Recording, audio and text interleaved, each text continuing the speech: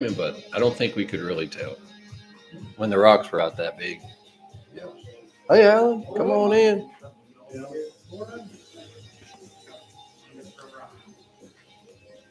Yeah, you might come back knee high to mud after that.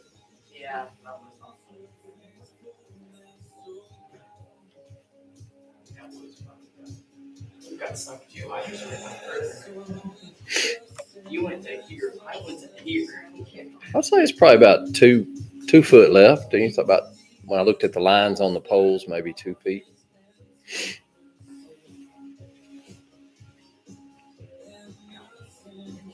One of the pipes will be underwater, I think. Don't you think? That one closest to it, which won't hurt it, I don't think, but be a good spot for a catfish.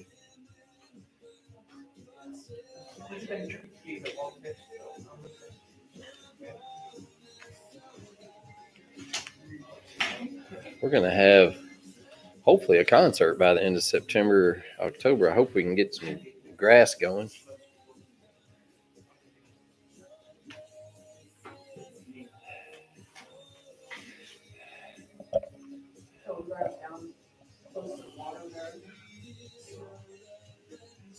Yeah, it's really looking good though. Not a lot of cattails jump back out. I think we got most of that out of there, the roots and stuff. I think there's a few, but Chris said a few are good. They're good. That's good. You want a few? Hey, Bob, come on in here and pull up a chair. Stay a while. What? Now you got that big grin on your face. This is stuff for Brittany. Oh, thanks. Yep. Something wrong with it though. There's nothing in it. I guess you have to tell her it's broken. Put something in it. I can do that. Tell her to fix it. Must have a crack in it. Spaghetti fell out. That long pan, this KitchenAid, that is a neat pan. Yeah, she uses that for a lot of things. Yeah, spaghetti and breads. Well, hey, Sam. Come on in here. How are you doing? Good to see you. I like that vest. Don't kick my shit. Pull up a seat. That will hurt. Yes, you can. Well, these boys they're going to go to youth class in a little bit.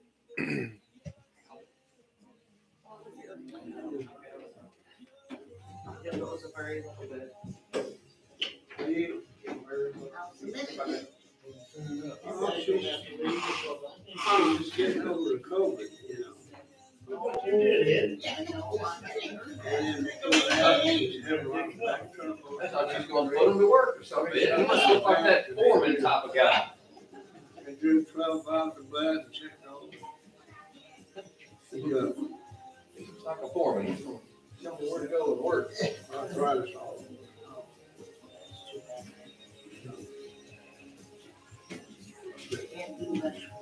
She's still tired.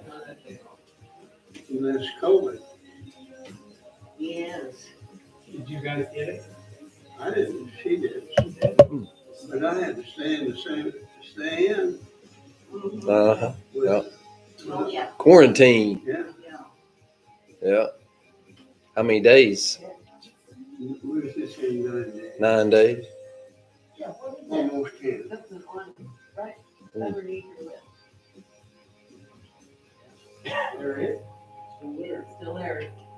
You got some of it. Oh. Can I get, Right here. can I get it over here too? There we go. Right here. That's proof you've been eating those donuts. Yep. Yeah. We caught you. Welcome to our YouTubers. We'll get started here in about 3 or 4 minutes. Hang in there. We ran this. They ran this place and had a surprise. So wasn't that wonderful? We had about 50 or 60 people there. Good. Yeah, I didn't get that combo. I just had my knee replaced. I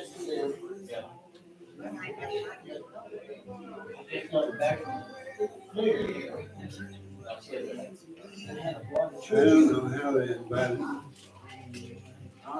I didn't even know anything about it. Well, I We didn't got either. to the market, took us out for lunch, Oh, uh-huh.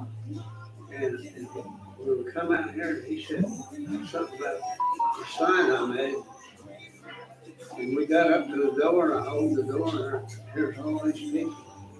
I seen cars out there, I said, it looks like they ran the gym out today. Well, yeah. I Yeah. didn't know they rented it out for me. He's there. We were surprised. That's good. We didn't know a thing. Well, Peggy did. I didn't. Yeah. How'd they keep that secret between them? Nobody said anything.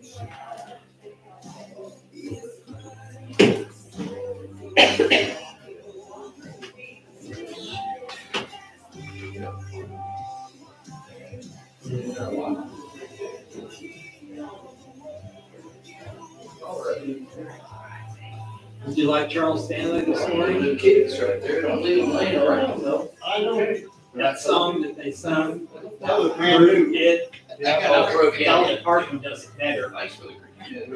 And, oh, she really gets into it. Somebody did that island. That was good this morning, but Dolly can do it better. You bring your kids more out Keep here. alive. Yeah. The song Keep Well, Alive. it's a good time. We got seven parties this weekend. This morning, they were moving around, and different ones were coming out and doing little solos. All right, guys, we're going to be in 1 Corinthians 15 to start off today. If you need a Bible, I got Bibles. I got big print Bibles. You can read them across the room. Well, That's what we need. I got Yeah. cheaters in it. Oh, yeah. That's some big Bibles there. Those. Yeah. I did grab a hold of it. 1 Corinthians, what? 1 Corinthians 15. Mine.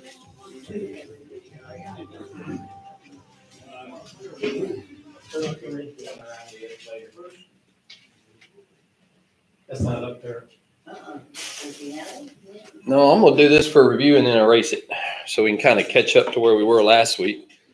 Hey, Matt. Good to see you, buddy. Good to see you. Hey, Come on in here and stay a while as I tell them. doing good. All right. Yeah. 15. 1 Corinthians 15. Here come the Lauks in. Everybody's assembling. Slowly but surely.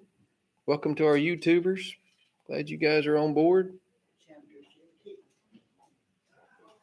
I know, they always look dirty, don't they? Need a tissue? I'll get it for you. You got it? All right. All right. How's the work week, Matt? Everything going okay? Yeah, just Oh. fine. Being safe? Oh, yes. Yeah. All right. Yes, we are. Made it. Yeah. He drove a straight line all the way here from his house. Didn't go in a circle or anything, did you, when you came here? Actually, yeah, I had to back up. Mine is Friday now. Oh, did you? Yeah, you were going the wrong way. Yeah, I'm still able to get around. Kindergarten? Preschool for Annabelle. Yeah. Bad shape, anybody? It's a little place over there beside the prosecutor's office across the street. It's a new, I don't think it's a new lady. I think it's just a new spot, I guess. But she didn't take very many, so we're thankful to get her in. So, yeah. Yeah, that starts September. So, Mama's got to get all the tears out, you know.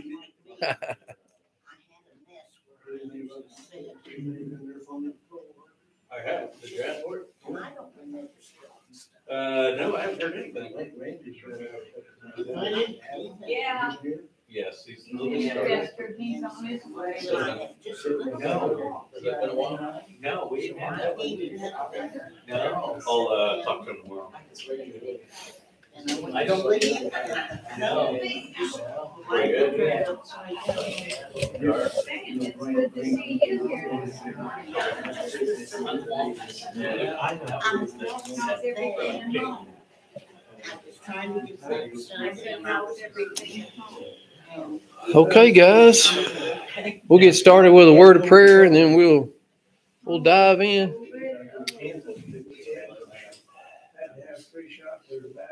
I want to. Hey, Daniel, you want to get the doors for us? Generally, we get which is a good thing. We get a lot of excitement about 10 minutes before class is over. Good deal. He's in the restroom. You can leave it open for him if you want. I don't want to keep Butch out. Sorry. Yeah.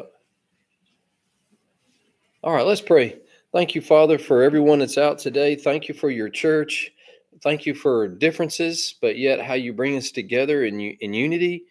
And we do it because of Jesus. We have that mutual love and admiration and worship for our Lord. And you're the reason we're here, Lord. So be honored by what we say, do, and think this morning. Continue to help Butch to get back to his wanted health. Thank you for bringing Bob back to his health enough to be with us today at church. And Lord, we just thank you for all the many rich, wonderful blessings you give to us. Lord, continue to lead and guide us according to your word. In Jesus' name, amen. All right, so we just started a study last week. It was just an overview, so you're here at the perfect time. So you didn't miss much. We've been talking about why go to church. And the reason we're doing that is because we looked at in Ephesians 4 that Paul said, you did not learn Christ that way. And what he was talking about is not just what you learn about Christ, but how you learn about Christ. There are ways that we teach. Remember, we looked at Luke 7, and in Luke 7, Jesus said, we played a dirge for you. In other words, a funeral music, and you didn't like that. And then we played dancing music. Flutes were playing, and everybody should have been dancing, and you didn't like that. In other words, nothing made you happy. You were sharing the gospel with you, and nothing seemed to appeal to you, so you just threw the whole thing out. You didn't like it. And these were the Pharisees he was talking to. You know, it's just some people, you know, they just seem like they're sucking on lemons, aren't they? You know, they just can't seem to be happy about worship at all. Their church, you know, hey, I didn't get anything out of that church, and so on. And sometimes the question isn't, why didn't we get anything out of church? It's, why didn't you put anything into it? You know, that kind of thing. You got to be invested in church. You got to be willing to get involved and we all know that. But since COVID, we have found an interesting thing has happened. 100 churches a day are closing in the United States. 100 churches a day. And that trend is just growing. 1/3 of regular church attenders aren't going back to church. 33% aren't returning. And this trend of online churches has really taken off. People just want to stay home in their robes and drink their coffee at home and tune into their favorite preachers. And that has become a substitute for church. Now, you might say, well, our church is doing okay, and we are. We've done well through the COVID. I'm thankful to God we're still here, let alone doing well. But you know what? Our kids, I've got 2 boys in ministry. They're going to have a tough road to hold because this thing is just getting worse, not better. And they're going to have to answer the question. And maybe you're going to need to answer it to your nephews and nieces and grandchildren and, you know, so on. You might need to answer that. Why do I need to go to church? I used to see a T-shirt walking around. People were printing them out. I don't go to church. I am the church. Now, what do they mean by that? That's an accurate statement. They are the church. And so going to church doesn't make you a Christian, does it? But to be a Christian, can you not go to church? I don't think so. So we talked about being a Christian and living it last week. To live out your Christian walk, you got to go to church. But to be a Christian, no, you can be a Christian. You can know Jesus. You can get in your Bibles and praise him and pray. And you can even get online and just pick, you know, listen to Charles Stanley. And I recommend him far more than me. I'd listen to Charles Stanley before me every day and twice on Tuesday, right? But that's not the substitute. God's word is very clear. We should go to church. So I started to ask these questions, and we looked at 700 to 800 AD. There was a big fight over whether or not churches should have icons, pictures, stained glass windows, pretty colors, archwork, pretty woodworking, lighting, bands, music, pianos, organs, orchestras. Should they have smelly stuff in there? Pretty smelling stuff like flowers. Ooh, right? My friend Brian says the most unchristian thing a church could ever do is to have fake flowers. Why does he say that? God made those flowers to smell good and to be that aroma of the smells. So, all right, let's start over. We looked at Philippians 8, which let me just read it real quick for you. Just to review, I just want to make sure we're all together on this because this is going to take us a few weeks. He said in verse 8 of Philippians 4, finally, brethren, whatever is true, whatever is honorable, whatever is right, whatever is pure, whatever is lovely, whatever is of good repute, if there is any excellence, and if anything worthy of praise, dwell on these things. Now, he's talking obviously about our spiritual walk with Christ, but icons can, it seems, elicit a good attitude. Have you ever, I wrote a lot of examples down, but is there anything that when you see it, it makes you happy? Is there anything when you smell it, it makes you happy? Is there anything when you hear it, it just makes you happy? Is there anything that you touch or feel with your hands that you just like it? It's just, maybe it's even just lotion on your hands. Oh, I got dry, cracked skin. Oh, that feels so good. Is there anything that you taste that just makes your taste buds do the hallelujah chorus? There is. I see a lot of heads shaking as I said that. Your brains are working, right? You're thinking, yeah, that's something I really like. Will it be the same for all of us? Now, this is the question. Will we all agree on what makes all five of those senses excitable? Believe it or not, I'm going to say, when it comes to church, yes. Now, I know you get two Baptists in a room, you have three opinions. I know that. I absolutely know, because one's just going to change their mind back and forth, right? So you're going to have three opinions. But there are some things that God put in us that we do share in common. Now, this is where it starts to get difficult. So 1 Corinthians 15, if you want to look that up. By the way, in that fight they had over whether we should have icons or not, icons won. That's why you have ornamental stuff in churches today. But then you'll drive through the country and you'll find you a little country church and you'll walk in, black and white, green pews, been there for 100 years, never going to change the color. Doesn't matter if there's holes in it or not. It's going to stay the same. There's no special woodworking, nothing. You guarantee there's no mural up front, right?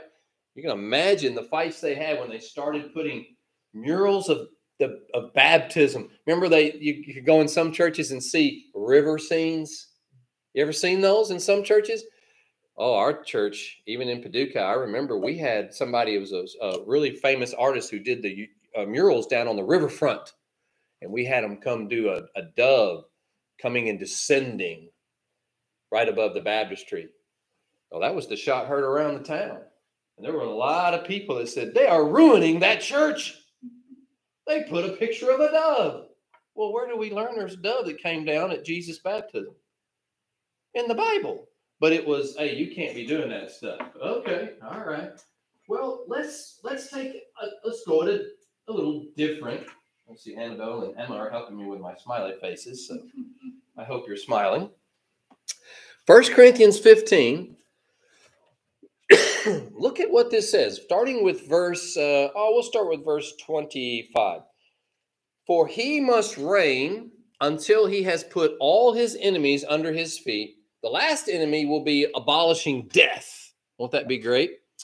Now, watch what it says. Verse 27 of 1 Corinthians 15. All right. For he has put all things in subjection under his feet. But when he says all things are put in subjection, it is evident that he is expected who put all things in subjection to him. All right. Watch verse 28. When all things are subjected to him, then the Son himself will also be subjected to the one who subjected all things to him, so that God may be all in all. Otherwise, what will those do who are baptized for the dead, and the dead who are raised at all? Then why are they baptized for them? Now watch verse 30. Why are we also in danger every hour? I affirm, brethren, by the boasting in which I have in Christ Jesus our Lord. I die daily, if from human motives, fought with wild beasts at Ephesus. What does it profit me if the dead are not raised? Okay, wait a minute. He's going to start talking about dead people raising. That's going to be us, isn't it? Let us eat and drink, for tomorrow we die if nobody's raised, basically is what he's saying. So what difference does it make? But then he says in verse 33, do not be deceived. Bad company corrupts good moral. Become sober-minded as you ought, and stop sinning, for some have no knowledge of God. I speak this to your shame. But someone will say, how are the dead raised? I want to know how dead people get up. What are they going to look like? Okay, Paul said, I'll answer that. How are the dead raised? And with what kind of body do they come? Did you know you're going to get a body when you're raised up from the dead? You're not going to be Casper the Ghost. Whoa, people joke all the time, I'll come back and haunt somebody. Well, no, you're not. That's not what's going to happen. You're going to be raised with a body. This is really key, guys. Verse 36. You fool, that which sows. We got a farmer here. So, guys, we no excuses. Farmer sees this all the time, right? Farmer family. You fool, that which you sow does not come to life unless it dies. And that which you sow, you do not sow for the body, which is to be, but a bare, watch this, but a bare grain, just a grain, perhaps of wheat or something else. But God gives it a body just as he wished, and each of the seeds a body of its own. All flesh is not the same flesh, but there is one flesh of men, another flesh of beasts, another flesh of birds, another flesh of fish. Now, verse 40. There are also heavenly bodies. Look at this. Heavenly bodies and earthly bodies. But the glory of the heavenly is one, and the glory of the earthly is another. Wow, look at these. Talking about terrestrial bodies like what we have now, and celestial bodies like angelic bodies. Were angels able to be seen? Were they able to be touched? Were they able to pick things up? Were they able to do? Yeah, sure. When Jesus was resurrected, he was said to have a resurrected body. Could he eat? Yeah. Could he drink? Yeah. Could he be grabbed? Yes. But could he walk through walls and vanish and show up where he wants? Yep, he could do that too. Right? Did they not see him ascending into heaven? How could you see somebody ascending unless they had a visible body? Right? Okay. There is one glory of the sun, another glory of the moon, another glory of the stars, and different. Okay, so the heavenly bodies we see are stars, moons, and so on as well. Can you see the moon? Can you see the stars? Are they actually physical? Sure, yeah. Now they might be burning or ice. They might be ice or fire, but they're still visible and tangible. Get close enough to the sun, you'll know just how tangible it is, right? You won't exist, but it will. So it's more, real than we are, isn't it? The sun is real. So watch verse 42. So also is the resurrection of the dead. It is sown a perishable body. It is raised a what? An imperishable body. It is sown in dishonor. It's raised in glory. It is sown in weakness. It's raised in power. It's sown a natural body. There's the word again. You think Paul's trying to get something across to us here? the word body, I think he's trying to get this across to us. It is raised a spiritual body. Is there a natural body? There is also a spiritual body. Now, first thing you might say, I'm going to write this up here on the board. You might say, this is a contradiction in terms. All right? If we put a spirit, I'm just going to shorten it a little bit, a spiritual body. Okay? There you go. Spiritual body. Does that seem like a contradiction to you? Because when you think of spiritual, what do you think about? Something spiritual. Angels and things like that. Yeah, maybe I'm stretching here. Something that's not tangible. Something that Yeah. you cannot actually touch. Yeah, it's spirit. We worship God in spirit and truth. Bible says God is spirit. So I think of something kind of invisible, but yet I can kind of maybe feel it, maybe, but I can't grab it. I can't hug it. I can't do something with it. But then he throws in the word body. Now, what do you think of when you think of a body? I can touch it, right? I can feel with it. I can experience things with it, right? So, isn't this interesting? So here's what I think happens a lot of times, and we'll get more into this over the next few weeks. When you go to a funeral, you always hear people, we talked about this last week, everybody's like, well, they're in heaven, they're doing great, and the eulogy is just they're with Jesus, and everything's great and wonderful, because we want to immediately try to guess that they're doing wonderful and great, and everything's going wonderful. And we do know that you're absent from the body, you're present with the Lord. We know that for those that trust in Christ. But the Bible speaks far more about the future resurrection than it does about the state of a Christian that dies now. In fact, we go to a cemetery and it seems so, I don't know, it just doesn't, depressing. I mean, they're going to leave our loved one out here in this cemetery in a box, in a hole, and gosh, can we talk about where they are right now? And you know what we normally neglect? What's coming. I try to read 1 Corinthians 15. I've done maybe 100 funerals, and I try to read 1 Corinthians 15, maybe 200. But I try to remind people there's a day coming when they have a resurrected body, and they'll be huggable and tangible. Yeah. Okay, some have heard this story, but my father was very crippled. He was in a wheelchair. Yeah. He could not communicate. And after he passed away, just a couple, 3 weeks. Yeah. I was in bed at night, and I woke up to the feeling that somebody was in the bedroom with us. Yeah. And I thought I better open up my eyes and see what's going on. And there at the end of the bed stood my father, straight and tall. Yeah. Which I think that was something that maybe God blessed you with, to give you this, to know that Dad's okay because of what you knew in the Word of God. Dad's okay. Same thing happened with my mom, that they were okay.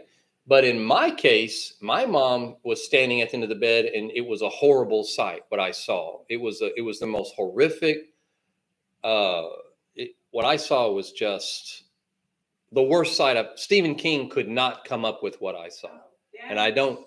His old self. Yeah, and he was his old self, right? So we have to be careful with visible, because we walk by faith, not by sight. But I get what you're saying there, that we do have the hope of their wholeness, and that when we see them again, we'll see them whole. We'll see them, whatever whole is in heaven, right? Whatever that is, with the new heaven and the new earth. Now, I already gave it away. When the Bible talks about heaven, we really talk more about a new heaven and a new earth. Do you know that? Our hope is actually a new earth, right? A new heaven and a new earth. Everything's made new. So when Peter says that the world's going to be wiped out with fire, is it going to be annihilated? Is it going to be gone? Is that what the fire is going to do? Like the earth will be gone? I hear this quite a bit. Well, it doesn't really matter what I do, because it's going to be burned up in the end. You ever hear that? People, it's all just going to be destroyed with fire. Is it going to be destroyed? with fire? Well, when the flood came, did it destroy the earth? Or did it destroy the living things on the earth? Cleansed it. That's right. It's a cleansing. God has no intention on this globe, this earth, going away. He's just going to cleanse it with fire. That's what fire does, right? It purges. We've got to get out of our mindset in order to do this study about church, believe it or not. This is going to help us about how to do church. We've got to get it out of our mind that God is going to drop some kind of celestial nuclear bomb and the whole thing is going to explode like on the movies. You know how a planet in Star Wars or something will just go off into particles, right? I remember a Star Wars scene. I don't remember which one, but they flew to a spot where they were supposed to find a planet. And when they got there, they started getting hit by, they thought that they were in a meteor storm or something, but it actually was the pieces of the planet because it had been blown up, right? And we get this thing in our head that this planet is going to go away. It is never going away. This planet is forever. So don't believe the people that say that we have the power to destroy it. We do not have the power to destroy it, and it will not be destroyed. Do you think that 100 churches closing every day is a cleansing? Maybe. Yeah. It's the lukewarm being spit out. The lukewarm being spit out, the 100 churches closing. Yes. I will say it this way. I think that there were a great many people that didn't really want to go to church anyway. And once COVID hit, it was the excuse they needed. And they got out of the habit. And they honestly are having their hearts exposed to what they really thought about going to church to begin with. I think it's a revelation of sorts of where the church in our country had gotten to. And it reflects leadership of churches, as I wrote an article on Facebook about. I think it falls squarely at the feet of leadership of churches. We have not taught or demonstrated sacrificial Christ-like living. The reason why we come to church, now we have done anything but unify. We have only disunified in the way we lead churches today. And what happened? We didn't need each other anymore. COVID came. I don't need you. You don't need me. We don't need it because churches were done in a way where you came in and you just sit back, you viewed, you went home. No one knew where anybody was with the Lord. There was no personal touch. We distanced ourselves from everyone. I'll be honest, and this is hard to say because of the way I was brought up in my church. You know what? When we went to church long before COVID, we still had our special spotted special pew. And we sat in this spot. You sat in that spot. Oh, hey, how y'all doing? And we just come over here. There was no embracing. There was no hugs. In the Bible, they greeted each other with kisses. Now, in our culture, we greet each other with nice, firm handshake or how you doing, right? There was none of that. So we were, we social distanced before there was social distancing. We kept apart. And churches just kind of got used to that. And they kept their distance. I have my spot. You have your spot. And in our church, when I first got here, there was a young couple that came to visit. And thankfully, they're still with us. And they could tell the story if they want to. They came to our church and they sat down for the first Sunday to be here. And a family in the church came and moved them and said, hey, you're sitting in our spot. And they moved the young couple to another place in the church and said, no, we sit here. And thankfully, they were tough enough that they could take it and they came back. But yeah, we have a lot of that. This is my spot. That's your spot, right? Not a whole lot of, crowding up front, right? You're not going to see that. And I get it. It is because people want to have access to the bathrooms or they want to get out or maybe they want to get to lunch a little quicker. I don't know, that kind of thing. Yeah, Sam. I think a lot of this has happened Yeah. during my lifetime. Yes. When I was growing up, neighbors visited each other. With my mom and dad, we'd go to neighbors and play cards. And yeah. us kids would all play together. Yep. Sam, you're right. In your lifetime, you have seen the rocking chairs move from the front porch to the back porch to not at all now. You've seen the whole cycle. That's a chapter in a book I read. Rocking chairs moved to the back porch. They're not even on the back porch anymore. Used to be, we had time and people would wander over to their neighbors and you touched each other. I don't mean don't take me wrong, but you embraced each other. You were in each other's space. You shared. You knew what was going on in each other's lives. Now you might as well live. You know, we joke all the time, even with your families. Brittany and I joke about this. We probably would see her family more if we lived out of town and came and visited for a week, right? That's nothing against anyone. It's just how busy everybody is.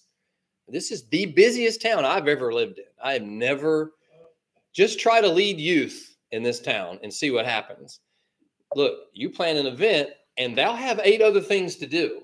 And they'll gear on whether or not that one's better than this one. Used to be the church youth group. That's all there was. You didn't go. There wasn't anything else to do. And if you really wanted to have fun, you came to church, right? And we were so good at that. Oh, the church was so good at that. But now there's 8 other choices. Yeah. They're got 100 things going on. Sunday morning, Wednesday night, they got 100 things going on, right? Our church asked the schools not to plan anything Wednesday night, not to schedule games and things. That's so right. The youth could come to the Churches, and the schools wouldn't do it. Yeah, that's right. The school, that's exactly right. It was a big thing in our town. Hey, could y'all just stay off a Wednesday night? And it was a great night to make up rainouts. So they started doing games on Wednesday. Then we had our little league started doing games on Sunday morning. Gutted the youth ministries.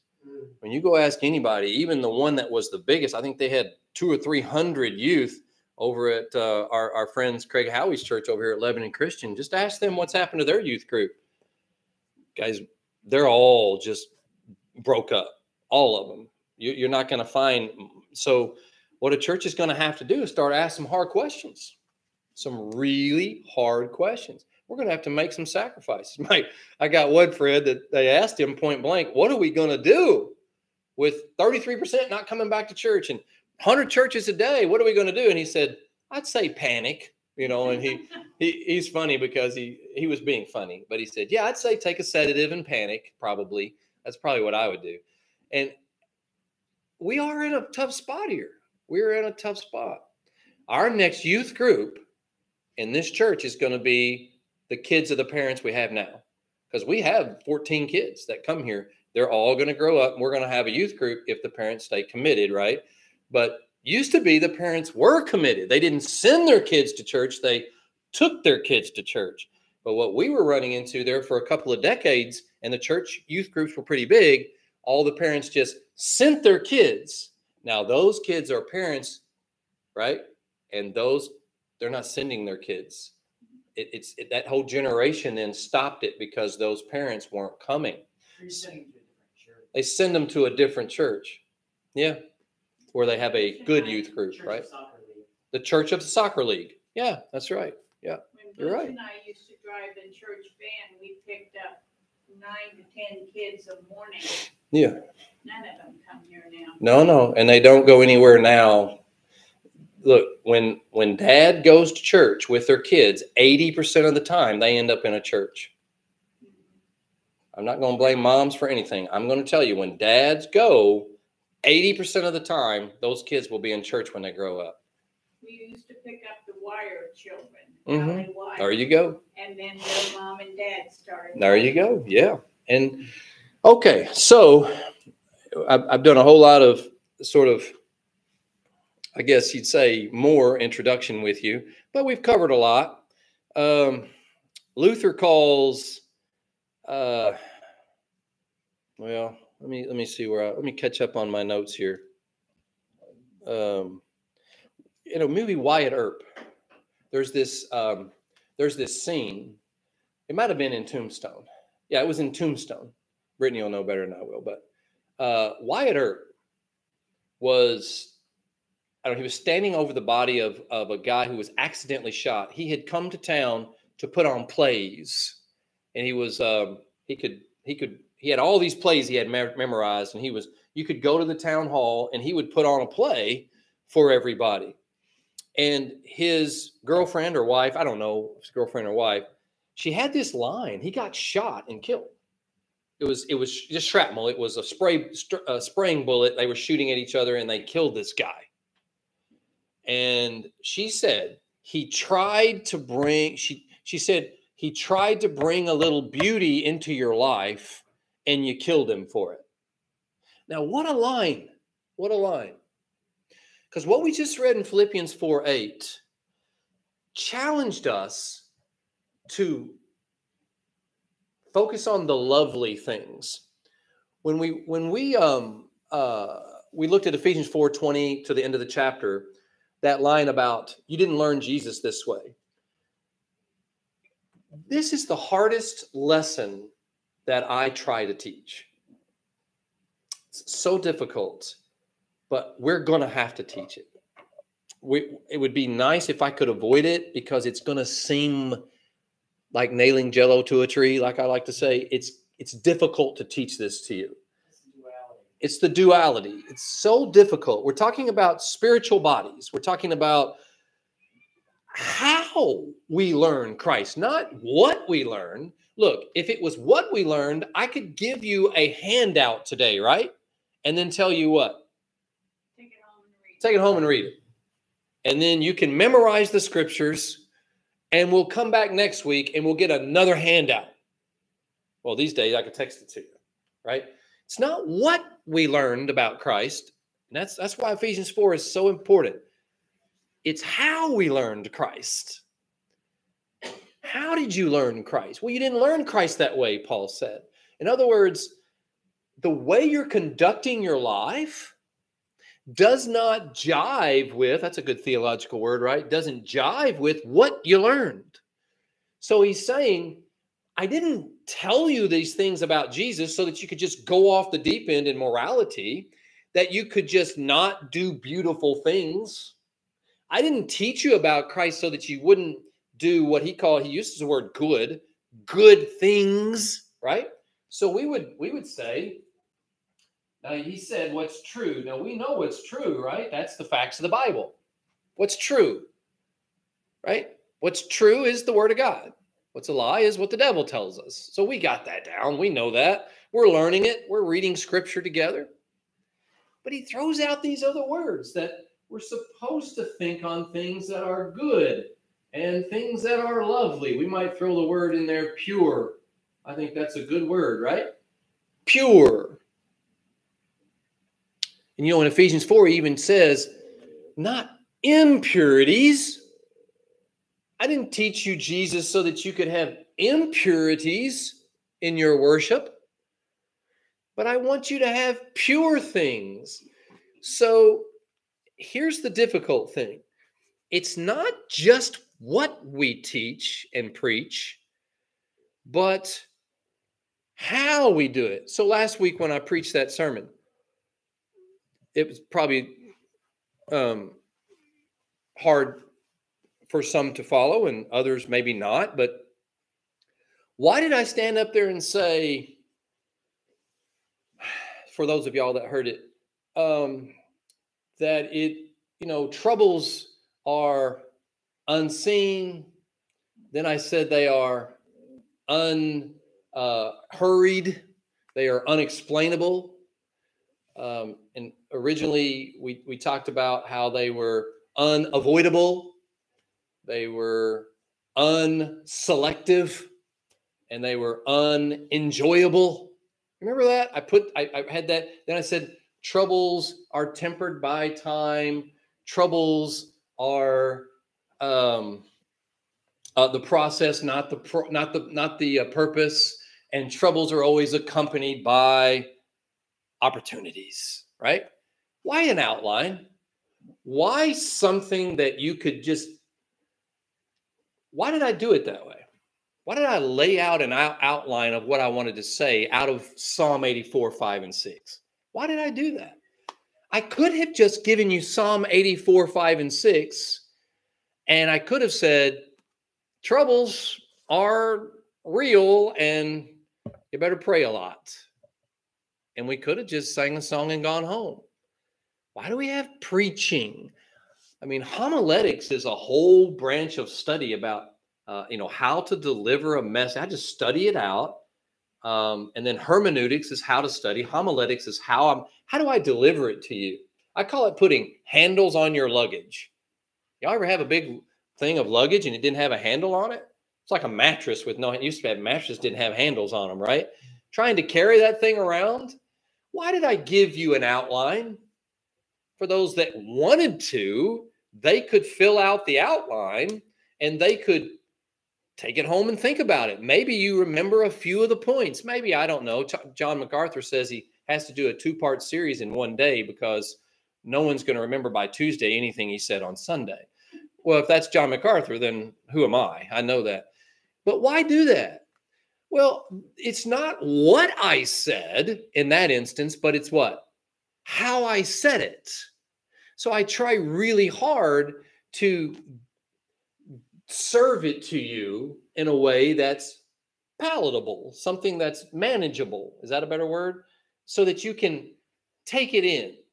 It's also keeping us from relying on our own minds, because we don't have the experience and knowledge of the entire word. There you go. There you go. Piece it together. Yeah. And I like that. Your job is to make sure that the conclusions that are derived are Yes. derived from Scripture and not from our own minds. Yes, that's right. So if I'm going to Doesn't get, it also help us recognize something in our life that sounds like what you're talking about? yeah, sure. And You can how resonate we with it. handle it and get through it. Yes. Isn't that interesting? I like what y'all said. Those go so well together. Here's the thing. When it flooded, what did God give us when it flooded to say, I have a covenant with you and I'm not going to destroy the world again with water?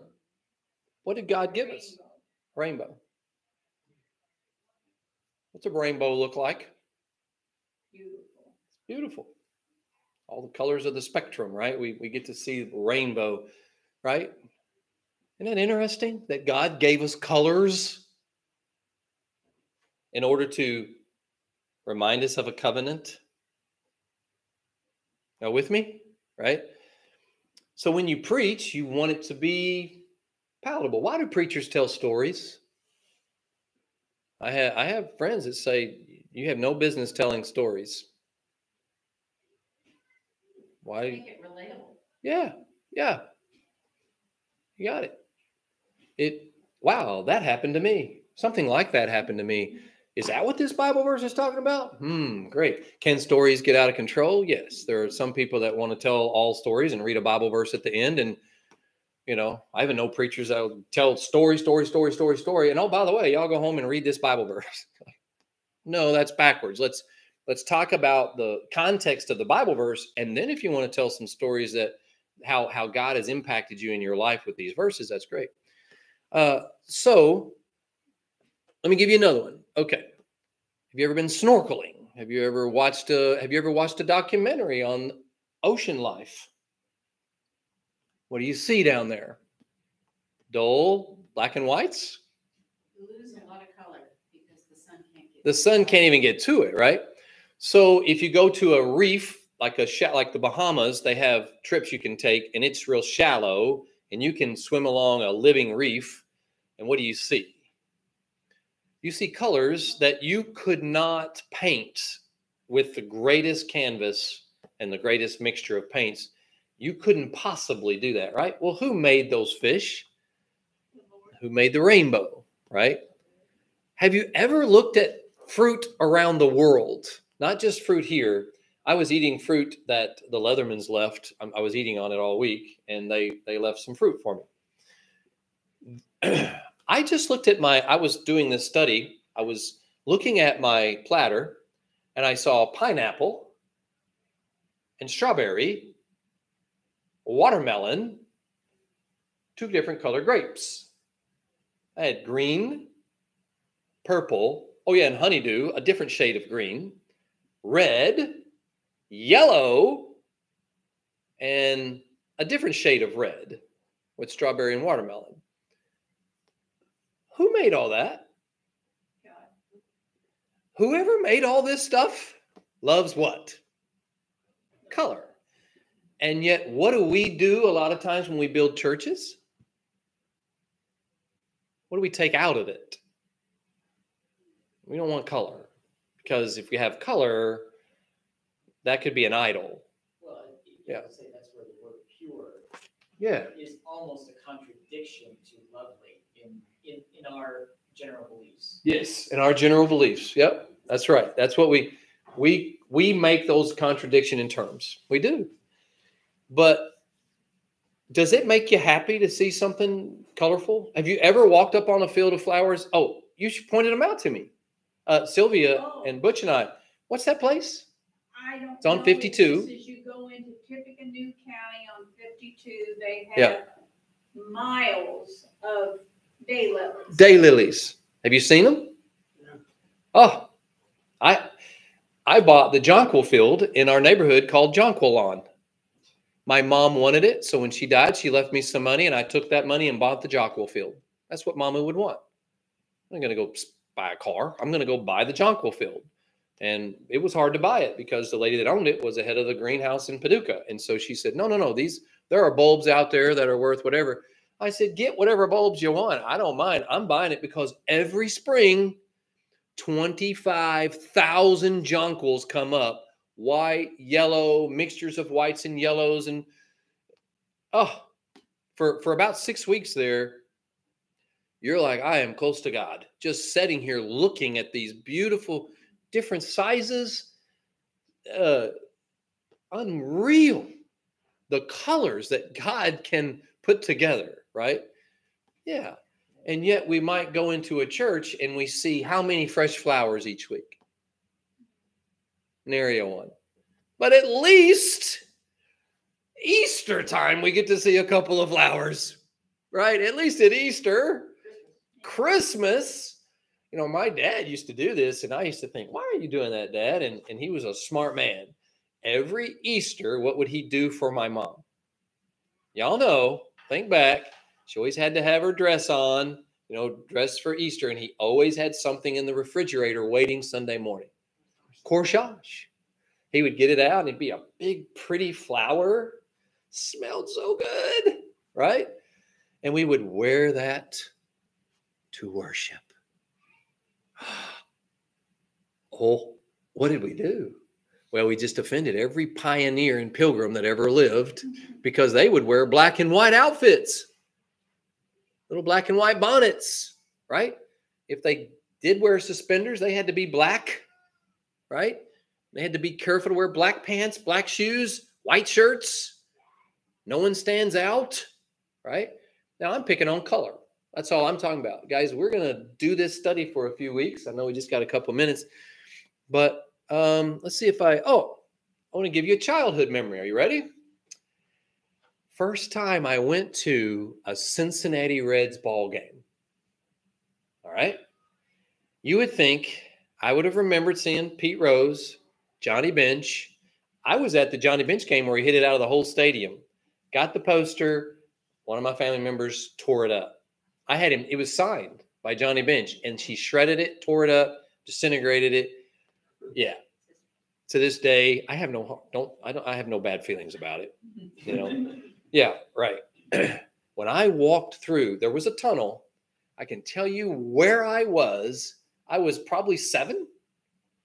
The first time I walked in, and I saw artificial turf. I saw green beyond any green. It was a vibrant green that I had never seen in my life. And to this day, I've been to several ball fields. I've never seen anything like it. Why have I never seen anything like it? Yeah, right here. Yeah, my eyes, I was 7. And when I saw that for the first time, I will never forget it as long as I live, right? What happened to churches? What happened to that experience of coming in and saying, wow, God is being represented here, you know? But I will never forget, more than the big red machine, that experience and what I saw, right? Did I get to go on the field and talk to Pete Rose, Concepcion, or, Tom Seaver, or any of those guys? Nah, I didn't get anywhere close. I guarantee our tickets, we were up there in Bob Euchre's section, right? We were in the nosebleed section, right? That's where we were. But I will never forget that. Because why? Color. God made us all to enjoy color. Look at Butch's shirt. What a great shirt that is. I like it, right? I joke with people, don't leave your shirt laying around or whatever. I might take it, right? And that's one of those, right? Great shirt. I told, somebody in the church a few years ago, man, I really like that shirt. You know what showed up for Christmas? One of those shirts. Okay, Butch, so if you can find me one, I appreciate it. Yeah, I'm playing with you. But yeah, colors, right? And it's okay not to have a colorful shirt on. That's not my point. But we have things that we enjoy that we all can say are great and lovely. Have you ever smelled frankincense? I'm going to just give you a little teaser for next week. Have you ever smelled that smell? It's a big deal in the Bible, right? Frankincense. Have you ever smelt it? I tell you, my big smell is vanilla. How many like vanilla? Oh, cooking with it, smelling with it, lotions. Vanilla is awesome, right? Well, we're going to talk about that. It's okay to learn Christ in a certain way, right? Why go to church? Because it's not just learning about Christ, it's learning about Christ in a certain way, right? Can you do this in your living room? No, you cannot. Oh, yes, I can. So you can be in your living room with all the diversity of different looking people? How are you doing that? Are you zooming them all in? It's just like one of those NBA games where all the cameras are up in the TVs and you can see each other. No. Can you smell smells that a church would bring, I don't think so. Are you going to go to that trouble? I don't think so. Are you going to hear the sounds that you would hear when you're at church? No. Are you going to are you going to touch people? No. So can we do church at home? No. We're going to talk more about it. And, hopefully this just, if you're a big churchgoer, this is just going to help solidify helping you talk to your family and saying, look, you need to be in church. Maybe you can direct them to this series, maybe, and help them to understand. You can't do church. You can be a Christian and not go to church. Yes, I'm not saying all people that don't go to church are lost, but you can't live the life without it. Okay, any more than you can tell me that you don't enjoy sights and sounds. If you tell me you don't enjoy any sights, smells, or sounds, okay, I got you. Then you're not human. And since you're not human, I guess it doesn't apply to you, right? Does this make sense? Is this helpful in any way? If it's not, guys, tell me, we'll get off of this train. But when Paul said in Philippians 4, you didn't learn Christ that way, that's why we need to do this study, because there is a way in which we learn Christ, not just what we learn about Christ. Okay, I won't say that anymore. We'll keep going. All right. Any other word? Anything before we go? Sam, good to see you.